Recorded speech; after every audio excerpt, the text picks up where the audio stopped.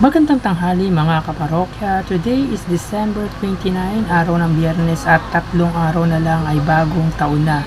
Ngayon ay matutunghayan nyo na naman ang panibagong yugto nating online views update ng tatlong noontime show dito sa ating bansa, ang Tape Incorporated, ang Eat Bulaga at ang Eat Showtime. At bago natin simulan ay pakisubscribe ang aking YouTube channel, pakiclick ang bell notification icon para lagi kayong updated sa mga bagong video na ilalabas ko. So mga kaparokya, para sa inyong kaalaman, simula po kahapon ay replay na po ang pinalabas ng Eat Bulaga ng Tito Vic and Joey. At ngayon ay muli naman nilang binalikan ang segment, ang grand finals ng Vortas 5. Ito yung mga gay na maskulado o yung malalaki ang katawan.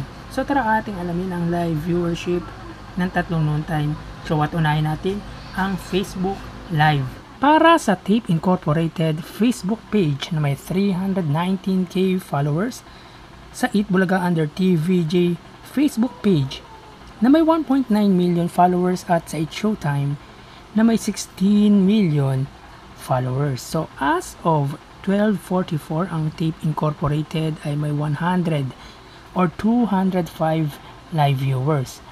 Ang Eat Bulaga naman ay may 3.5k live viewers at ang Eat Showtime ay may 9.3k live viewers. So click po natin para po sa Tape Incorporated. Sila ay may 198 live viewers.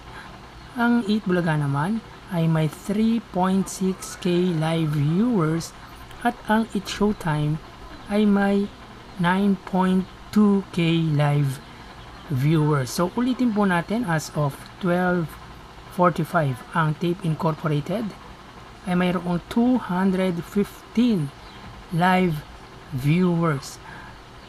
Ang Eat Bulaga ng Tito Vic and Joey ay may 3.6k live viewers at ang Eat Showtime ay may 9.2k live viewers. So dito sa live viewership, pagdating sa Facebook, ang nanguna ay ang Eat Showtime, pumangalawa ang Eat Bulaga ng Tito Vic and Joey, at pumangatlo ang Tape Incorporated. So, mapunta naman po tayo sa YouTube channel ng tatlong noontime show. At unahin natin yung network, YouTube channel ng tatlong TV network. Para sa may Tape Incorporated, under sa GMA YouTube channel na may 33.8 million subscribers. Sa Eat Bulaga naman, under TV5 Philippines na mayroong 1.59 million subscribers, at sa Eat Showtime, under naman yan sa ABS-CBN Entertainment YouTube channel na may 46.3 million subscribers. So as of 12:45, ang Tape Incorporated under GMA YouTube channel ay mayroong 1.6k live viewers. Ang Eat Bulaga under TV5 Philippines ay may kasalukuyang 20k live viewers, at ang Eat Showtime under ABS-CBN Entertainment YouTube channel ay mayroong 51k live viewers. So lahat po ng mga noontime show ngayon ay recorded.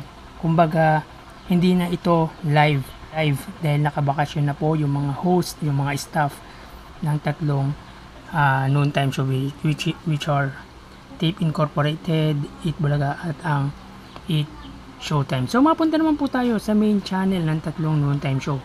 Para sa Tape Incorporated, under yan sa Eat Bulaga YouTube channel na may 5.28 million subscribers. Sa Eat Bulaga naman, under TVJ YouTube channel na may 762k subscribers, at sa Eat Showtime under ABS-CBN Eat Showtime na mayroong 1.96 million subscribers. So as of 12:48, ang Tape Incorporated ay may kasalukuyang 907 live viewers. Ang Eat Bulaga naman under TVJ YouTube channel ay mayroong 20k live viewers, at ang Eat Showtime under ABS-CBN Eat Showtime ay may 22k live viewers. So, ulitin po natin, as of 12:49, ang Tape Incorporated under Eat Bulaga YouTube channel ay may 886 live viewers.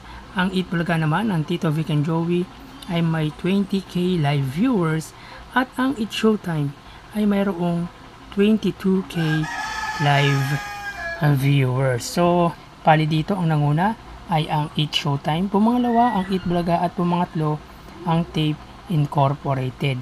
Ang total na nakuha ng Tape Incorporated ay 2.6k live viewers, samantalang ang Eat Bulaga ng Tito Vic and Joey ay 40k live viewers, at ang Eat Showtime ay may nakuhang 73k live viewers.